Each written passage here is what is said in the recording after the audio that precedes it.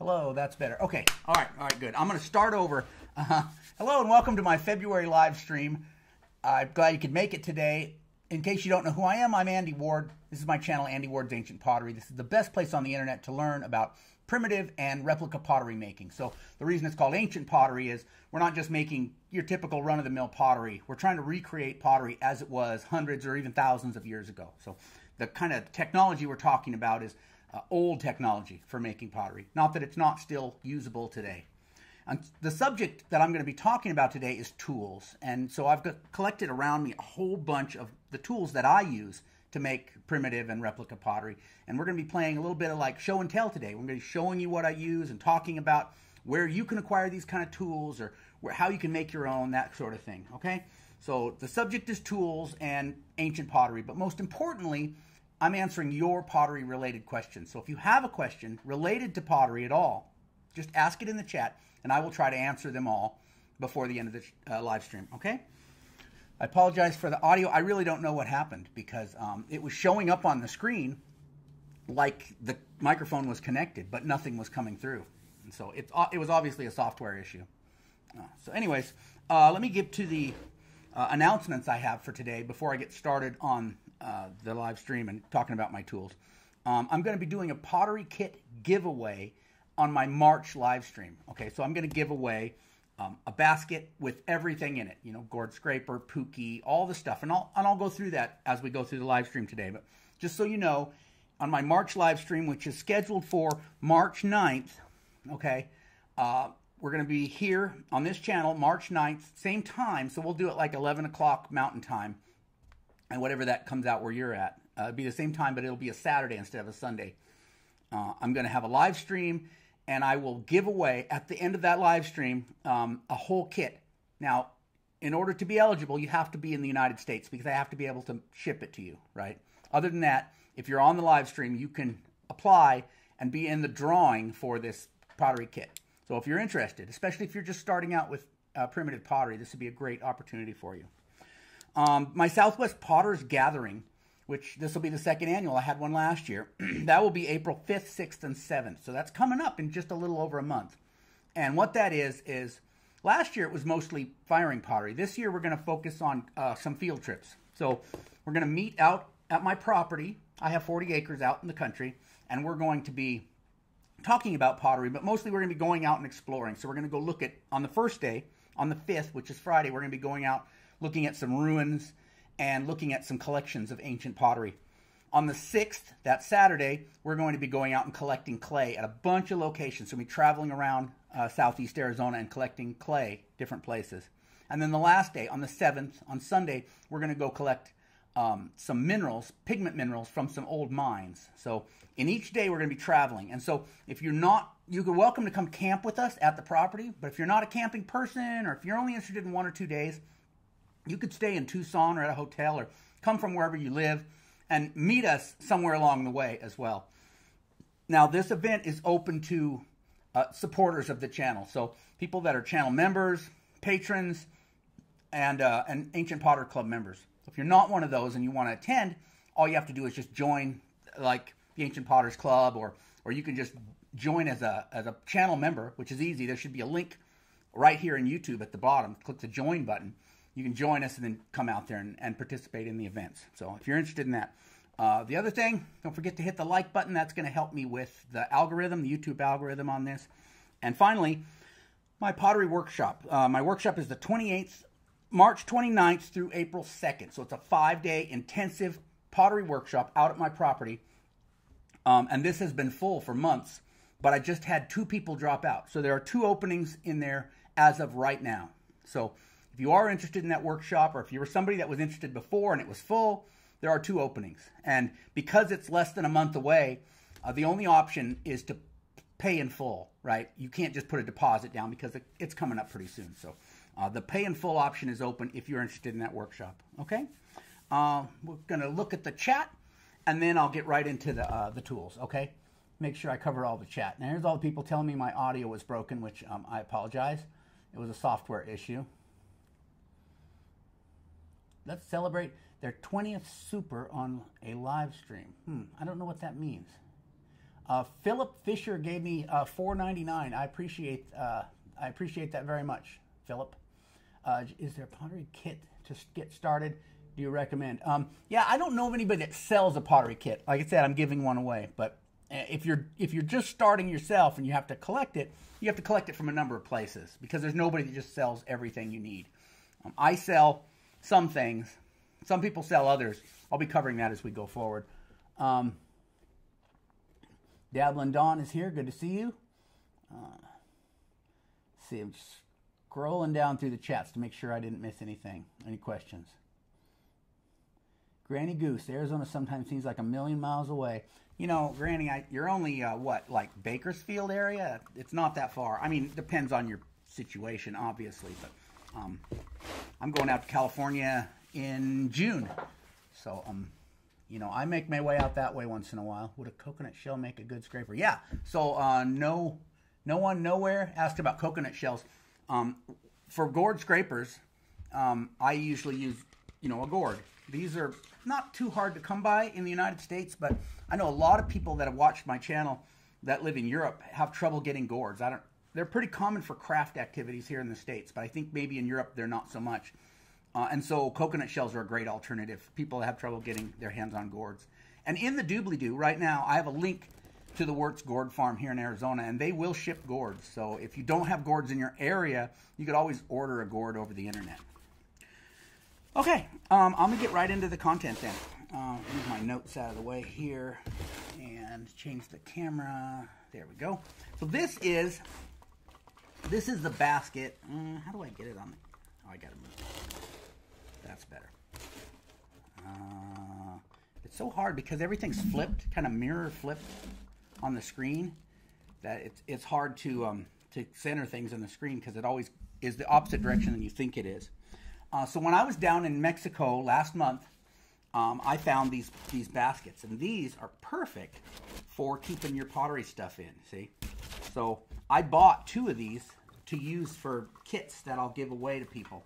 So this is my kit, and it's not really full of everything right now because I haven't been any place recently. But my parents back in, oh gosh, like 2005, they traveled down to Chihuahua and did that. There's a train that goes across Copper Canyon down there, and it's really awesome. But while they were down there, I asked them to pick me up one of these big lidded Tarahumara baskets with the idea that I would use it for my pottery kit. So this has been my traveling pottery kit basket since, 2005, so a long time. And it's held up well, and it's still in good shape. It's not damaged or anything. And you can see there's even like a pattern woven into the side. It used to be more... it used to be easier to see because these were slightly different colors, but over the years they've all faded to kind of, straw colored. But it's a great basket to keep it in. Actually, it's a little bit big. I have more room here than I need. So these ones I picked up when I was in Chihuahua last month are actually a better size. So this is the one I'm giving away, and I'll show you what I have in here. See that? Getting it centered on the... That's weird. So this one is probably not quite... It's a little smaller than mine, which, like I said, is a good size, but it's also maybe not quite as finely woven.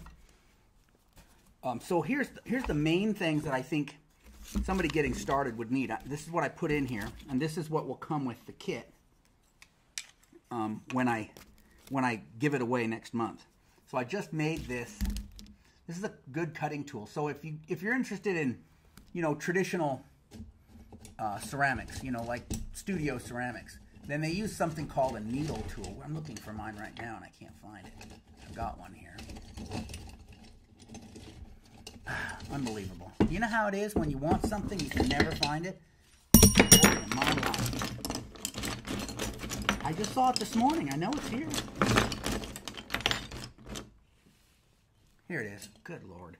Okay, so they use, in ceramics, they use needle tools a lot. And basically, it's just for cutting... like trimming rims or cutting like holes in the pot or whatever. It's a really great cutting tool for a pot, for clay, for damp clay. And if you saw my Mata Ortiz video, they use hypodermic needles a lot down there, which is essentially the same thing. It's just a sharp point for cutting. Now I've made these, this is like a primitive needle tool. This is a mesquite thorn that is just glued into a stick. And it works really good. And so I've got one here that I've been using for a couple of years. There's a video. I made this on a YouTube video probably 2 years back now. And I've been using it ever since then, and it's held up real fine. Now you can see that the point, this is the one I just made for the kit. The point isn't quite as sharp anymore, but it's good. It's definitely still usable. I made one out of mesquite and one out of a saguaro thorn, and the saguaro broke pretty soon. And the mesquite just holds up. It's much more durable, obviously. So that's what I've made for the kit here, is a primitive needle tool. And what else do I have? I have a gourd scraper. And these are just a piece of gourd. And this is good for shaping your pot. If you watched any of my videos where I'm building pottery, I use that. But this is just a gourd. And I just use a saw, just a hand saw. And I'll cut it into chunks. So I'll have like a square like this big. And then a rasp works really good for just quickly shaping it. Now I also have a belt sander, which does it really fast. But it also puts a lot of that into the air. So you have to be careful you don't breathe it. Now this is a gourd, this is a rib. This is like a deer rib bone. So it has a nice sharp edge. It's good for scraping the pot, scraping it smooth while you're making it. This is something that I use. This is, the one I use in my kit right here. A little piece of buckskin. These are great for smoothing rims. Again, if you watched any of my videos where I'm forming pots, you'll see me use these things. So you just get it wet, put the buckskin in the water for 15 or 20 minutes before you use it. And you can just kind of drag it along the rim, and it's really great for smoothing it. This is a polishing stone. This one is quartz. There's a quartz polishing stone. And then a yucca brush. So this is a paintbrush made out of a yucca leaf. What else do I have in here? A puki. Now this is something I never sell. I never sell pukis because there's a lot of work involved in a puki, and I don't think I could sell them for a reasonable price. But for this one time, for making this kit, it's not complete without a puki. So I'm giving away one of my pukis. This has been used. You can see some use wear on it. And a water bowl. You have to have a water bowl. This is a water bowl I actually made in a video, and it's been used quite a bit. As you can see, it's got some calcium deposits on the outside, but it's still very usable. So I'm giving away the water bowl. I will also put in here, it's not here now, everything's here except this, and that is a lump of reddish brown clay from locally, and I'll put that in there, wrapped up in plastic, of course. And then I'll also send it with this chunk of white clay. So this is some white clay from near Benson, Arizona. So once you make the pot out of that reddish brown clay, you can decorate it with the white clay. So that's the kit, the pottery kit that I'll be giving away on March 9th. And that's just going to be a random draw here on this live stream.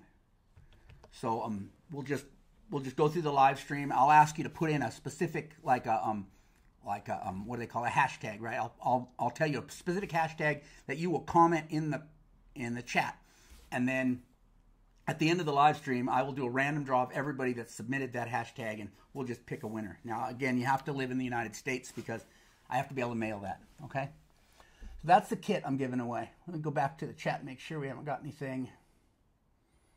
Are you able to plan your pottery meetup lots of time ahead? I would love to travel from Ireland.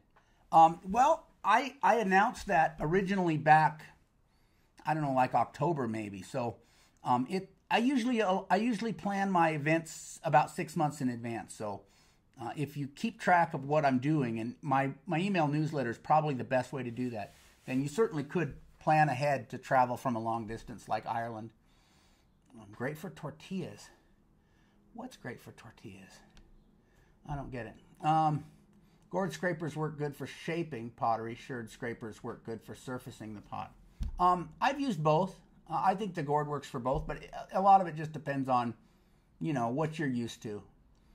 Pukis were fairly easy to make. Pukis are fairly easy to make, but a lot of people don't want to go through the effort. It's just like the gourd scrapers. Like I stopped carrying them on my website a while back, and I had a friend who was making them and sending to me, but we've been out for a while. A lot of people want to buy gourd scrapers, and it's real easy to make your own, but some people just rather buy one, and it's like yucca leaves, right? I sell yucca leaves to make brushes out of on my website.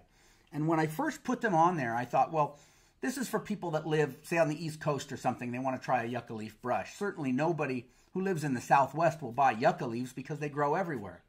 I have sold more yucca leaves to people who live in places like Nevada or New Mexico or California or Texas, people that live in an area where there are yucca plants. Some people would just rather buy, I think. I don't understand.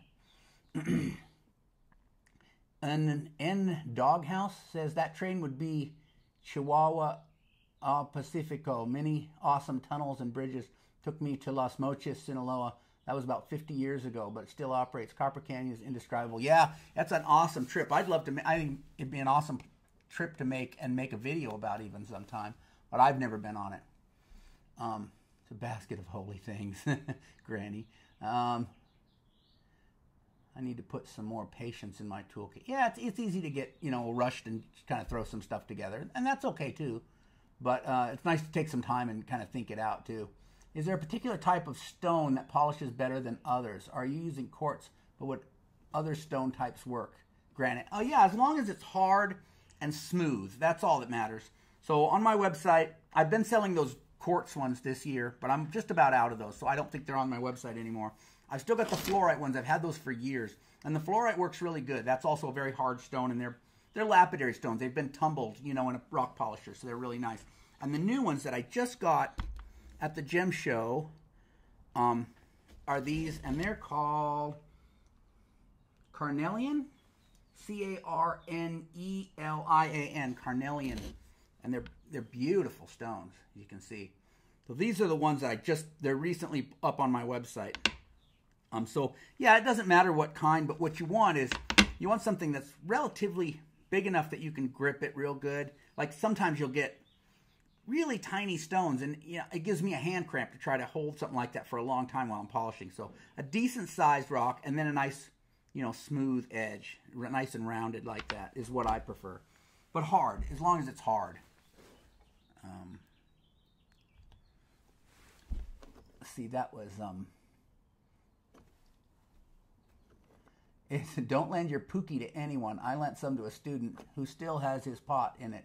Never give it back. yeah, for sure. Someone's going to be very happy. Yeah, someone is going to be happy, hopefully. Do you know if there is any clay in northern Illinois? I have no idea where to look. I don't have much experience with northern Illinois myself, but that's all like glacial deposits in there, isn't it? I would think that would be a good place to look for glacial clay, but I mean, I don't know. I don't really know. I have any experience with northern Illinois. There's very few places on Earth that don't have clay available in one way or another. Dablin Dawn says, I bought a pookie from New Mexico clay. It has the wonky built into it. It's oblongish and has a flat spot on. Oh, that's too bad. I've never bought their pookies at New Mexico clay, but I often recommend it to people because people come to me and say, where can I get a pookie? And I just don't sell them because I put a lot of time in a pookie. So you definitely want one that's, round and fairly symmetrical. So that's too bad that it came wonky, because I do recommend those. It's the only place I know of where you can buy pookies is New Mexico clay. And the link to that is down in the doobly-doo as well. So if you are interested in buying a pookie. The cookies that I make always seem to warp. They never seem to have a nice, perfect concave shape. I'm sure you mean pookies, yeah. You got to make them on something. So if you've got another pot, a bowl, something that's rounded that you can drape the clay over. So what I do, and I have a free how to make a pookie lesson that you can get if you subscribe to my newsletter. Just go to my website, and the website is, let's see, it's on here somewhere, ancientpottery.house. If you go to my website, you can subscribe to my newsletter. If you subscribe to the newsletter, then you get a coupon for this free lesson that you can purchase, and it's a video-based lesson. But basically what I do is I just roll out a slab of clay. I use something to cut an exact circle. So I'll go in the kitchen and like get a bowl or something that's round, and I place that over it, then cut around it so I have a perfect circle. And then I get something that's rounded, a bowl or a pot, or it could be a lot of things that have that rounded shape you want. And then you just drape it over it. You see, once you have that clay, that circle of smooth, damp clay, then you can just use your gourd scraper. Just press it down all the way around, and then let it dry a little bit, and then you can just gently lift it off and set it on a piece of cloth or something to dry. And that's a good way to make a nice, even pookie that's relatively symmetrical. A little bit of wonk is okay, though. I mean, the prehistoric pottery was all wonky. I seem to have trouble with ridge forming at edge of pookie. Oh yeah, well that's a real problem. Yeah, you see me deal with that in my videos where I'm forming pots a lot. Or if you watch that recent Mata Ortiz video, there's a scene of him in there dealing with that pookie edge. So you often get a little lip or a little indentation right at the edge of the pookie. And so once you get the pot, once the pot is firmed up, you can get it out of there, you've got to use a scraping tool. So we'll talk about scraping tools now because it's a good segue into that. So you need to scrape the pot. And that was one of the things that, remember I talked about the deer rib bone. That's what that's good for because it has a nice sharp edge. Scrape the pot while it's still, leather hard. Firm enough that you can handle it without bending it out of shape, but also soft enough that you can scrape. And scrape down the high points. I usually use the deer rib. This is a piece of cane, just like river cane, that I've split. And those work real good for the scraping as well. And over here, like an old credit card or like a store credit card, or not a credit card, but what is it, like a gift card, like a store gift card, something like that. And that's a nice sharp edge that you can use to scrape the pot as well. You can use a lot of things for that. I have this big wide deer rib here that's kind of sawed off on two ends, and it has a real sharp edge, and that works just like the credit cards for scraping. So scrape it down as best you can, without scraping it too thin and weakening it. And then you're just going to get little balls of damp clay and press them into that hole, and press and press and press. Get little damp clay all through any place that's an indent, and then let that firm up a little bit, and then go back over and kind of scrape that all smooth. And it'll be just as smooth as glass when you're done. It takes a little bit of time. It's not super difficult, though. That was Sarah Mayhew who asked that question. Yeah, Sarah. And I show how to do that in some of my videos here on YouTube where I'm making a pot. I have one that's supposed to come out next week. Probably back here. Anyways, this little pot I'm working on, but I don't know if I'm going to get it done. The weather's really great today, but it's supposed to get nasty tomorrow, and if it gets nasty, I'm not going to be able to fire the pot, which means I'm not going to get the video done by Wednesday, so we'll see.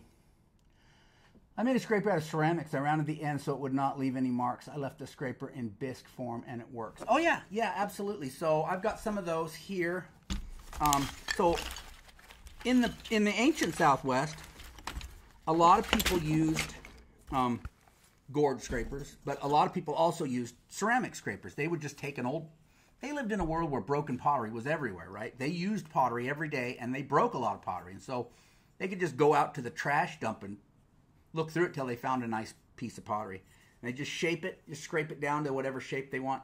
And like Mark was saying, he uses this for, I don't know, scraping the outside of the pot or something. And these work good. I've got a couple of these from different shapes. I've got some other ones in here too. So that's a good way to kind of scrape the pot. And sometimes you even find them in archaeological sites that are almost shaped like a gourd scraper, kind of very rounded, like they were using it to push out the form of the pot. Here's another ceramic scraper that I have. Another thing that works good sometimes is if you can just find stones in different shapes. So this is a nice kind of a long stone. You can get different stones in all different shapes, and you can use that for scraping the outside of the pot or pressing in, places. All useful for smoothing the pot before it's done. So, where was I at? Well, those stones are really beautiful. Lovely kit, by the way. Thank you. Mark, love those stones. Just got a batch tumbled. Do you have your own tumbler, Mark? Nice to have a pointed edge on a pointed stone to get into small places. That's for sure. Yeah, so you probably want some polishing stones in different shapes because they're good for different things. Like I've got this one, and it's got a pretty decent little point on it on the end. And it's fairly sharp around here too for getting in like under rims and stuff. And so, and like I said, I have this long one here. This is great for inside of rims or down inside of pots and stuff. Lots of different shapes are also good and useful.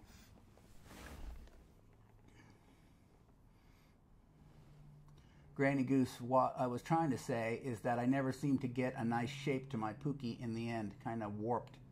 A lot of that has to do with your clays. Like different clays will warp more than others. So some clays that have a lot of warpage factor to them they start out perfect and then warp as they dry. So maybe that's what's going on with yours, is they're warping as they dry. And there's not much you can do about that other than maybe find a better clay. Your how to make a pookie lesson is great. I appreciate that, Cosmic Algae. I live next to a river in northern New Mexico. The ground is almost unfreezing. The center of my river is sand, sides are mushy mud. Is that okay to harvest? Yeah, it's hard to say, with just your description, but definitely worth a try. Get out there and see what you got. Dig a little up. What if you don't scrape the pot? I never seem to have needed it as smooth with a hard stone tool usually would. Yeah, whatever works for you, right? Different people work different. And I know, when I teach a workshop, I can have 12 students and everyone will come out with different results in the end. Some people kind of keep their pot very smooth as they work. And some people are kind of rough and they have a pretty rough surface on the outside. Usually, in my experience, the way I work, once I'm done with the pot, it's not really ready for polishing or slipping until I've done a little bit of, cleaning up the outside. And that's what I'm talking about. But depends. It depends on the person and it depends on your clay. So, there's no, as I always say, there's no right and wrong answers in pottery. There's a million different ways to do it, and there's what works good for you. And all I can teach is what works good for me, which may not be the same as what works for you. Fluffy Lavender, thank you for all your informative lessons. Oh, you're welcome. Angela, got to go picking up a load of manure for the garden. Have a great day. See ya, Angela. Have fun with your manure. Hi, can you tell me why my clay mixed with sand, why it doesn't settle as it should? No, it should. But if you've mixed your clay up, let's say in a 5-gallon bucket, and you're waiting for that sand to settle out and it's not, it could be that you mixed it too thick, right? So you don't want when you're doing that, when you're trying to purify clay through levigation, mix it up with water and let it settle. You don't want it as thick as a milkshake, because in a milkshake, some of that grit is going to remain suspended. You want it thin like milk, so the grit will fall to the bottom. So in some cases, I've mixed up my clay in a bucket, and that grit just seems to suspend. And so what I'll do is I'll get a second bucket, I'll pour half of the clay into that second bucket, and then I'll top them both off with water and mix them again, and then the grit will start to fall because I'm mixing it thinner. You don't want it to be too thick. And that might be what's going on with you. It's just an idea. Mark Gibson, we had New Mexico Seeks rocks tumbled them for us. We traded her a pot. Oh, that's a good way to do it. Sarah, do you think that the ancient pottery makers got worried if their pots weren't perfect? Here's the thing. Like, the pots you see in a museum are the very, very finest pots that they have. They've got a basement full of thousands of pots, and they picked one out of every 200 to bring up and show in the museum. And so we kind of get an unrealistic expectation for how perfect pots should be. Or we live in a world where everything comes from a factory, and so we expect everything to be just as perfect as what we buy down at, at the store. And they didn't live in that world. They lived in a world where everything was a little wonky and a little off and handmade, and that was okay. And if you ever get a chance to handle ancient pottery, to go in the back room of the museum and look at some of it, or to pick it up, that's a great experience, because what it teaches you is that almost all their pottery was wonky. So then you're less maybe focused on perfection. I know some of you are perfectionists, and I'm not one of those. But a lot of people that aren't perfectionists seem to put themselves down and think that it has to be perfect, and it's not. Most of that ancient pottery is very, very wonky, which is why I always say, just go with the wonky. That's part of what makes primitive pottery enduring and lovable and warmth, is that it's handmade and has a little bit of that handmadeness to it. So go with it, definitely. When we did the Kiln Conference in Silver City, that was, what year was that? 2022, I think? They took this back room, they put tables out all through there, and then they took pottery out of their collection and just sat it on the tables. And then they told everybody that was at the conference, come down and wander through this gallery and handle the pottery. And a lot of people were afraid to pick it up, but they serious. They said, pick it up, look at the pottery, touch it. And what a wonderful experience that was. Not just because you got to be close with this pottery. People that are trying to make ancient pottery, it's very useful to look at it closely, to put it in your hands and touch it. But all of these people that were interested in making replicas, to be able to go through and handle the pottery, that is a wonderful experience. And in some cases, that's a once-in-a-lifetime experience for people. So that's what I think, you know, everybody needs to realize is that once you start looking at ancient pottery and handling it, you realize that it's all wonky. And it's okay if yours isn't perfect, too. Let's see. An idea. What you make a pookie, you may try to put a bag or uncooked rice in a sock and put it in the pookie. Yeah, that might work. I've never heard of that, but it certainly sounds reasonable, Marcia. Okay, let me go back to my stuff here. So we talked a little bit about the kit. Let me show you. This is the stuff that was in my my little cup here. So these are like vertical tools. So in here I have this is a dental pick. This is a great tool. Like I will use this to scribe, like if I'm signing my name on a pot. I've got like a sharp steel tip here. But a lot of times, you know, if you're just picking something really delicate in a corner or something, trying to clean something up, that's good. And you've got kind of a flat edge over here. That's a handy tool. I honestly don't know when I've ever used this, and I don't know what it is, but it's been in my kit for a long time. I've got some markers. I've got way too many Sharpies here. Look at that. 6 Sharpies? That's ridiculous. And these are engine push rods, and if you saw that video of Mata Ortiz, that was my last video, you saw them using these to polish pots. So these are good for polishing. Here's another Sharpie. Unbelievable. This is a neat little tool. This comes with like standard, you know, studio pottery kits often. Kind of sharp on one end, and it's got a little bit of a curve on the other. A lot of times I use this when I'm trying to clean up coil seams down inside of like a small neck or inside of a pot. So I can reach that little edge where it curves and just kind of blend those coil seams together. But this is a handy tool. Just a piece of wood shaped. There's my needle tool. Again, used for cutting soft clay. This is the same thing. This is just a primitive one made out of a thorn. And this is that piece of split cane. And there's the deer rib. Those do the same thing, scraping the outside of the pot. This is another one of those studio pottery tools. And I can't say that I've almost ever used it, but it's handy for, you know, cutting, trimming clay. I just don't use it very much. This is another one of those pottery tools that I almost never use. A couple of pencils. This is actually a screwdriver for like a small engine, like a chainsaw or a lawnmower engine. I don't know if I've ever used it with pottery. It might just have got put in there on accident. Oh, here you go. Here, this is what they use in Mata Ortiz. This is the hacksaw blade, okay? And it's been shaped to have a point on this end. A handy tool. Nice spoon for reaching down inside of pots, pushing things out, cleaning things up. Handy. This is used for book binding, I think. And it's bone. It's a bone tool. And it's got a nice polish on it. And what I mostly use it for is sometimes if you need to polish smooth clay in a hard-to-reach spot, you know, even if you have a stone that has a pretty sharp edge, sometimes the spot is too tight to get in there.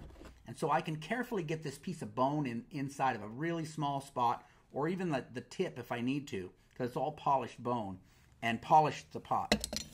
That's what that's for. This is an old paintbrush handle that doesn't have a brush on it. So another thing that probably shouldn't be there.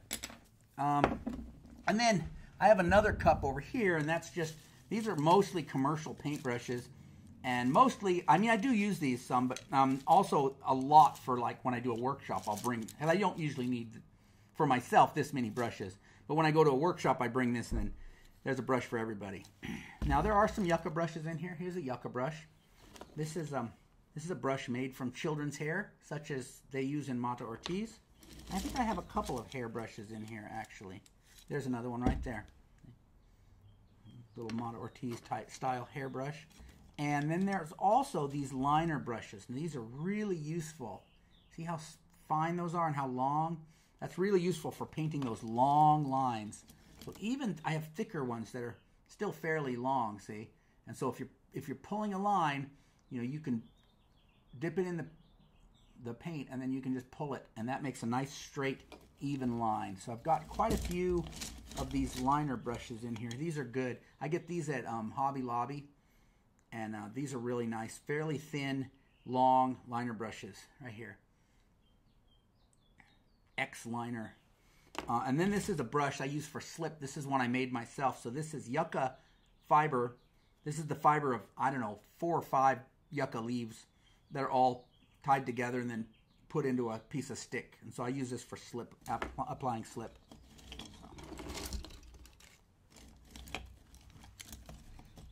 And then related to painting, again, I've got a collection here of yucca brushes of all different sizes. And the thing about yucca brushes is, I mean, even though they're the kind of things that you make yourself, you don't use them just once. I use them, these last for years. And so you can see some are kind of stained with, because they've been used to paint red or black, and you can kind of see the pigments in the fiber. So this one is very red, even though it's been cleaned out. The fibers are still quite red. But you can continue to use these for a long time. And then as you need maybe different brushes, you can get a scissor and you can trim them off shorter if you need. Or if you want a thinner brush, you can split it long ways into just a couple of fibers and make them as thin as you want. So these are handy. Also, before you use them, you want to soak them, and that'll soften up those fibers because they're quite stiff at first, but once they've been soaked, they're really supple. And then finally, related to paint, is a palette. I have a lot of these stone palettes, which work really good for kind of mixing your paint on and mixing up your pigments. And then a nice stone, little coarser stone, not a polishing stone, that you get the water on there and you mix it up with the water that way. Okay. Let's see, what do we got here? 11:39. We got lots of time. Let's see. Go back to the chat really quick and see where we're doing there. I love cooking in earthenware. Where did I last leave off? Marcia, that's a pretty darn cool idea. Love cooking in earthenware. I try very hard to embrace the wonkiness, says Granny Goose. Oh, my palette knife? Tanya says it's a palette knife. Are we talking about this? Yeah, I don't know where I got it. That's the thing, is I don't know how I even got in my kit. Yeah, like a palette knife for painters, huh? So I don't think I've ever used it. I picked it up somewhere. Yard sale maybe even, for all I know. Dablin Dawn, should I be concerned that the CU is you're using chemist words, and I'm not a chemist, so Cu is copper and Co is carbon? I don't know. Should I be concerned that the CuCO migrated to the surface after I painted on the black paint? I used 2 parts of manganese dioxide and 2 parts of copper carbonate. Oh, I see where you're going. Okay, copper carbonate. 1 part red clay slip and a dab of organic paint. I'm having trouble following you, Dawn. You think the copper migrated to the surface after you painted it? I used 2 parts of manganese, 2 parts of copper, 1 part of red clay, and a dab of organic paint. Yeah, I've never, ever had experience where I painted and then the colors moved around on me after I painted them. I do think you don't have enough clay in there. You're probably going to have trouble with. My concern would be that your paint is going to be fugitive after you fire because there's not enough clay in it. The recipe is usually 1 part copper, 1 part manganese, and 1 part clay, right? And you said 2 parts copper, 2 parts manganese, and 1 part clay. I think you have way too little clay in there, and that's just from my experience.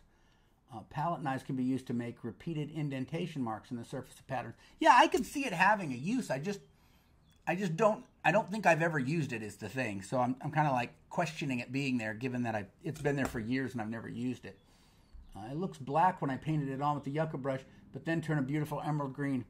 Yeah, I wouldn't worry about it too much because both the copper carbonate and the manganese dioxide will turn black in an oxidizing fire. So as long as you're oxidizing, it probably doesn't matter too much whether you use all copper or all manganese or some mix thereof. My concern is that you may not have enough clay. And that, again, that depends on your materials and your clay, and maybe it'll work fine for you. But in my experience, that's not enough clay from what I've done.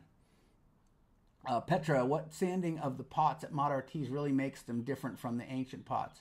Wouldn't think of doing that myself, but they use many industrial stuff as you've shown. Yeah, and the same goes for the pots down in the Pueblos in New Mexico. Most of that Pueblo pottery is sanded.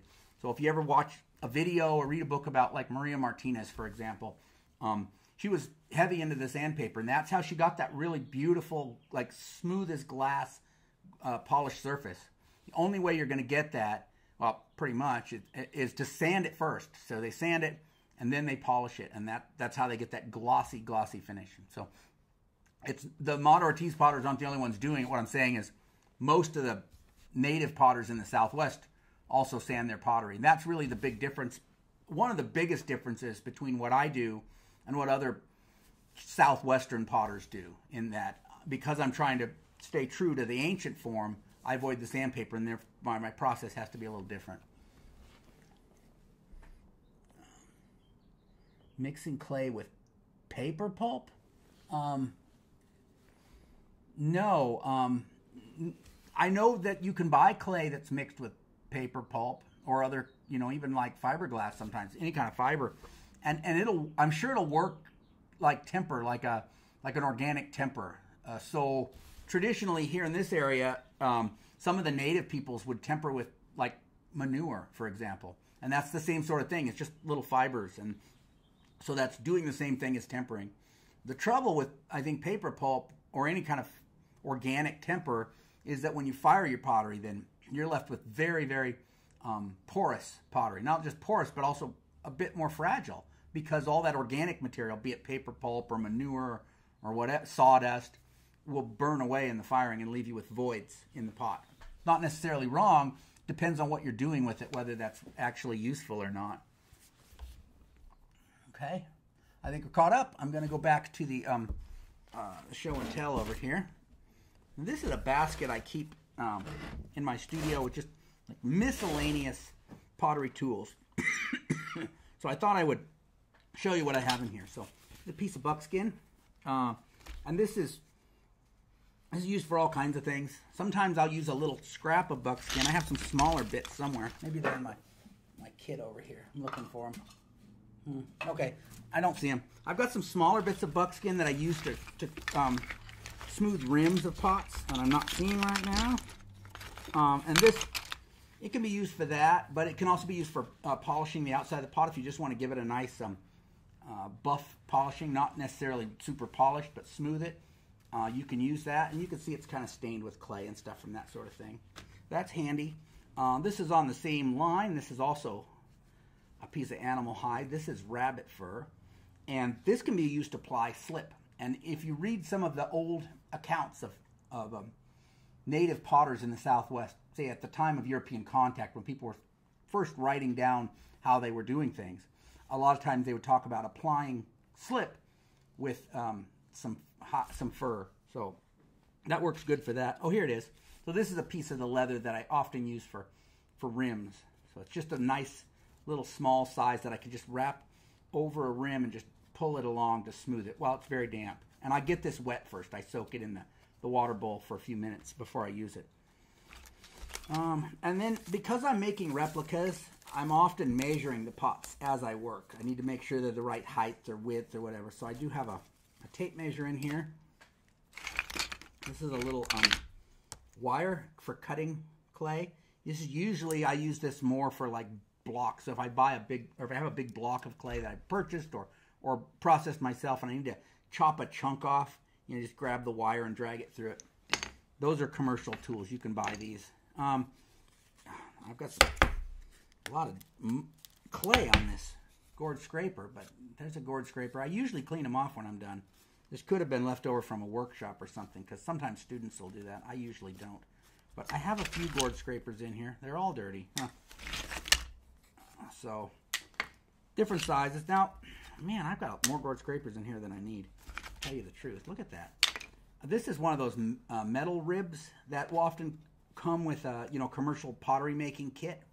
And these are handy. These are useful, mostly for scraping. Like if you're like I was talking about using the credit cards and stuff, you're scraping the outside of the pot trying to smooth it. These are really handy because they have a nice sharp edge. They're a little bit flexible, so you can kind of bend it, to a curve. And I saw a few people using these in Mata Ortiz as well. And there's another one of those. So I have two of those.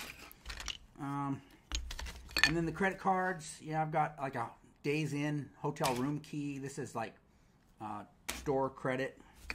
This is another thing that comes with, commercial pottery kits. You can buy these at Michael's or Hobby Lobby or anywhere. And I have used this very few times. I could see this being more useful, I think, if it was shaped more like the gourd scraper. So it's crossed my mind before that I could take this in and just, you know, with the sander and just kind of shape that a little more usefully. I think that would be great. Because that point is like, you get down inside of a pot with that point, you've got to be careful you don't gouge the pot and make a mess out of it. It makes me nervous. This is a stone knife. These are not, I don't make these, but a friend of mine who I do demonstrations for, he'll often give them to me. So I have, I don't know, 2, 3, 4 of these around. And they're great. If you're doing a demonstration, it's really impressive to pull this out and like trim your rim off or cut the hole for your handle or something with it. But to tell you the truth, I was just talking about this the other day. Let me find my needle tool and I'll show you what I'm talking about. If I can find my needle tool.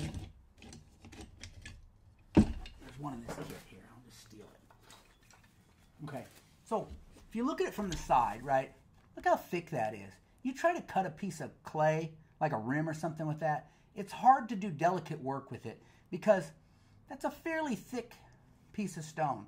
You know, now look at the thinness of that needle tool in comparison. You see what I'm talking about?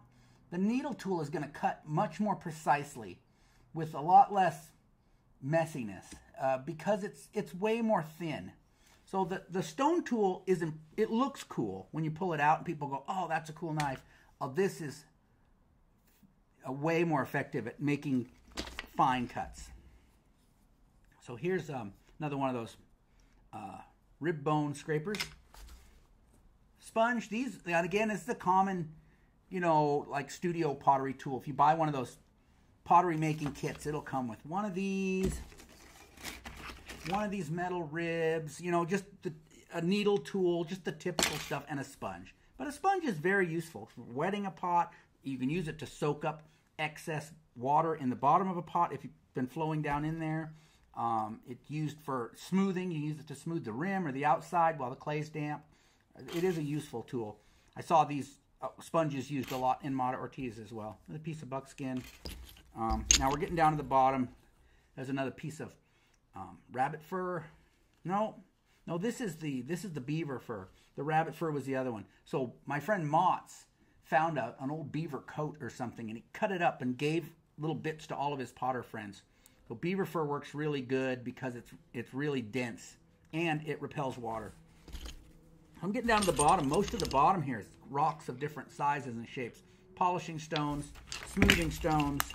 I've got a lot of rocks down here. A couple of these are actual artifacts. They're actually old polishing stones from ruins. There's some of that fluorite I talked about earlier.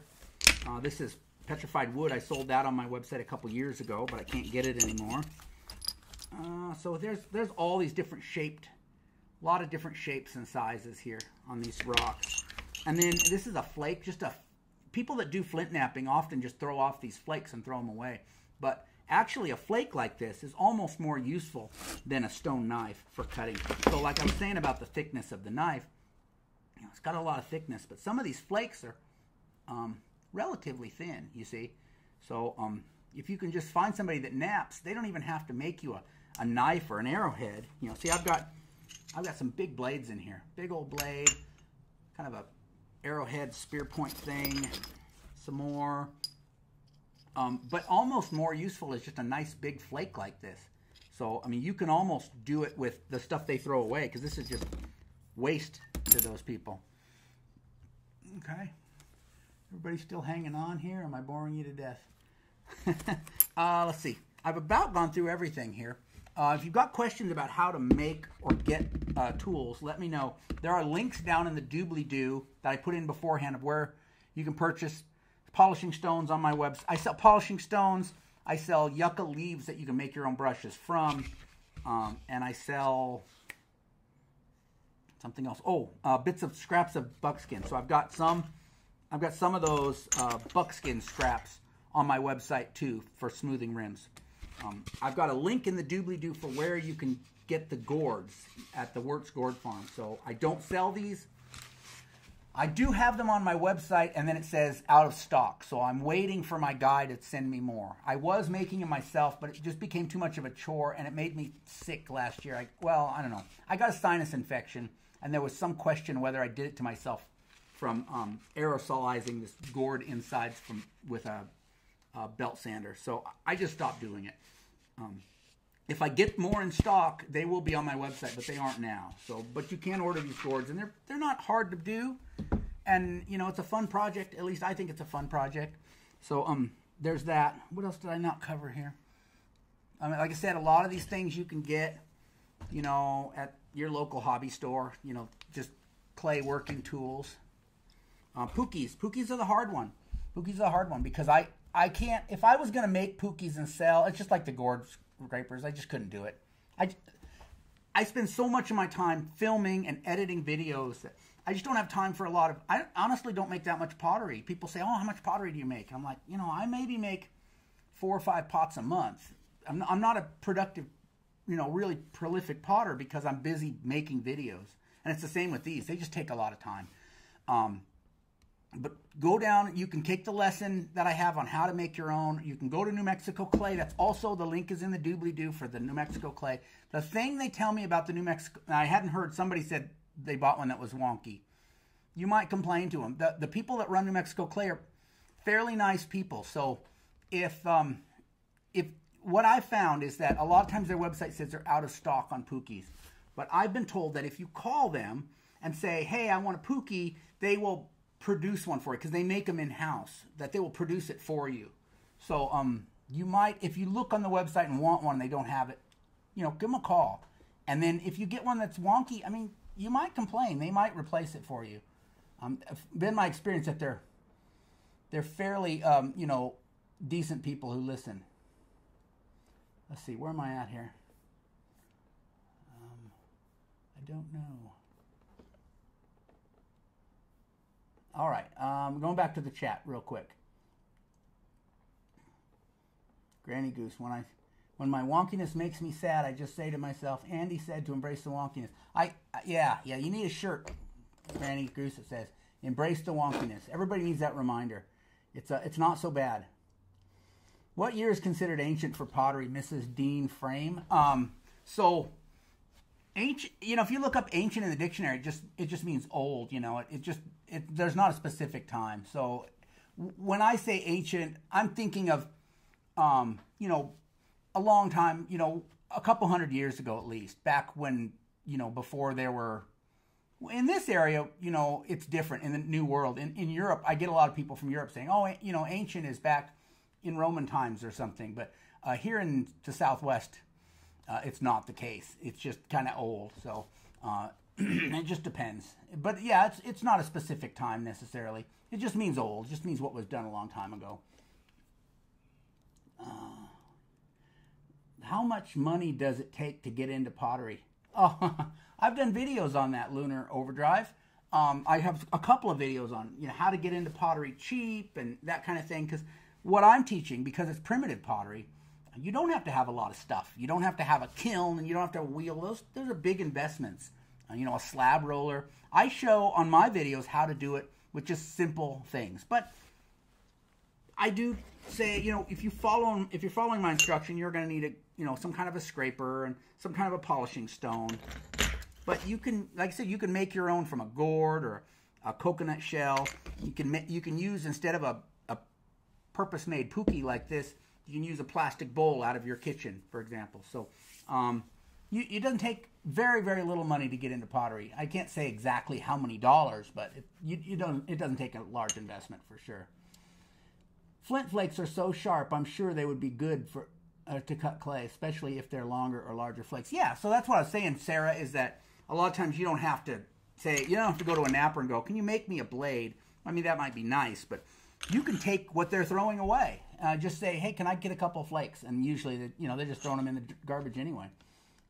Tree and Flower. Hi, Andy. Have you ever heard of someone trying to reach ash glaze temps by firing pottery in a small clay furnace with air blowing into charcoal in the forge? I think that's probably doable. I don't know the exact temperature for ash glaze, but I think it's fairly low, like 1000 C. It's a little low for It's a little low for like an open outdoor firing like I do. But I think if you had a little, just a real primitive kiln with maybe some forced air and stuff, you could reach those temps, I think. I don't have any experience with it, but I think you're on the right track. Granny Goose, no money needed if you are creative and can find local wild clay. Definitely, definitely. That's the thing about it, is you don't have to invest a lot of money. Hi from New Zealand. Love your channel. I appreciate that, LFS. Darren Hollis, came across your vids a few days ago and I find them fascinating. Seems the algorithm is working in your favor. What is your favorite piece of pottery that you've made? Can you show us? Probably my favorite piece that I've made is not here. I've sold it.